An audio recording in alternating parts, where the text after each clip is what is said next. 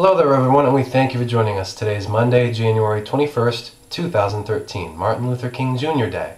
And we're coming to you right now because we have a little bit of a small snowstorm system that's just starting to make its way into Connecticut. First thing I want to do is let you know the weather alerts that are in effect for this small storm system. Just a winter weather advisory in effect for Windham County until tomorrow, Tuesday morning at 7 a.m. Again, the only weather alert in effect for this small storm system is a winter weather advisory for Windham County until tomorrow, Tuesday morning at 7 o'clock a.m. So not a big storm at all. Just let me go through the forecast for this storm. Tonight, this evening, Monday evening, snow likely with 1 to 3 inches of accumulation, possibly up to 4 inches in eastern Connecticut.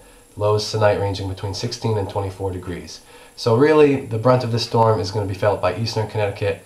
And again, not a big storm system. Accumulation between 1 to 3 inches statewide, and eastern Connecticut could get a little bit more, up to 4 inches, possibly 5 inches in eastern Connecticut. Okay, and then tomorrow, Tuesday, January 22nd, lingering flurries ending in the morning, then partly sunny, blustery, and cold. High 23 degrees inland, 26 at the shore.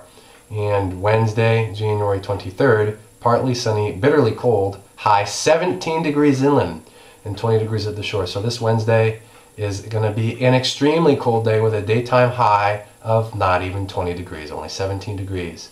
So this upcoming week is going to be a very, very chilly week.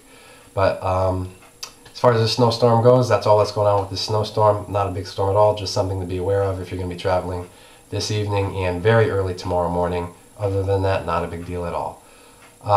Okay, we hope you join us for Matt's Weather Weekly Weather News this upcoming Wednesday, January 23rd. We'll see you then.